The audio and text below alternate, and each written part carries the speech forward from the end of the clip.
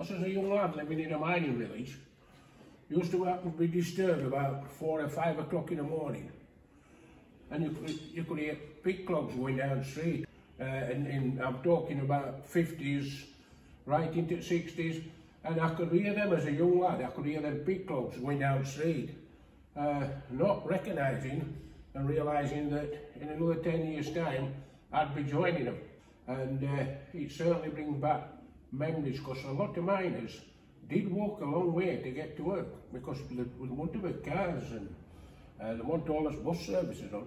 So yeah, it reminds me of my youth, and it reminds me of when I first started at pit, walking about a mile up to my local pit to do my work.